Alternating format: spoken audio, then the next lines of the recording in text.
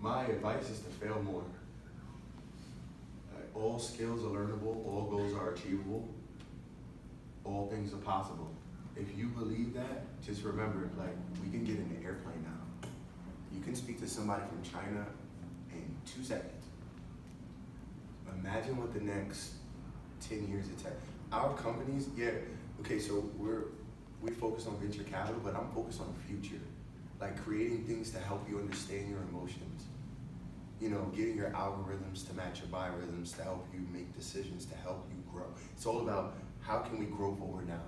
You know, so I say, try new things, fail more, stop giving a damn what people say, and you really have to measure, like you have to measure your progress. That's how you make progress. You start here and you want to try it because you wanted that and you missed.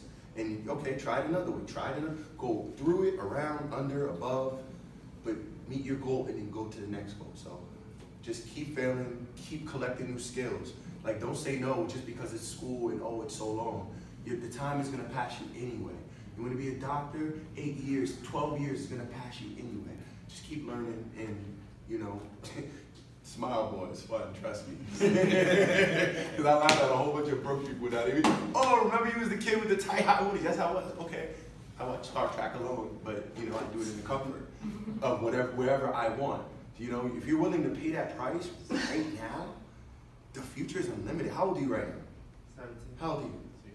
5 years, you're not even 25. What could you accomplish by that? Walk away with that though today.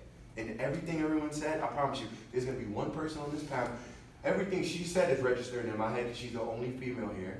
Whenever there's a diversity like that, you should listen to the oddball because they have something to add. I've been the only male because women, they can sense things, they're smart. So I go to a lot of women conferences and the things these sisters talk, I'm like, wow, you know, that's dope. So pay attention to women, respect them, you know, don't, like, take a little old school and mix it with a little new school, you know, like, be chivalrous, like, please say, please, may I, excuse me, and thank you.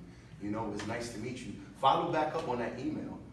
You know, like, you don't get into Harvard and stay friends with people in Harvard without following up. You know what I mean? Oh, wait, forget Harvard. You don't do business, period, without repeat customers. Because the whole purpose of business is to create a customer and really serve the needs of that customer, but you got to serve your needs first. You got to, you know, do you. So, you know, again, thank y'all so much. This is a privilege. This is the best thing ever. And I know we got to wrap up. You're a dope host, bro. We got to work. We got to work. We got to work. I would definitely say embrace this. Echo when he said embrace failure through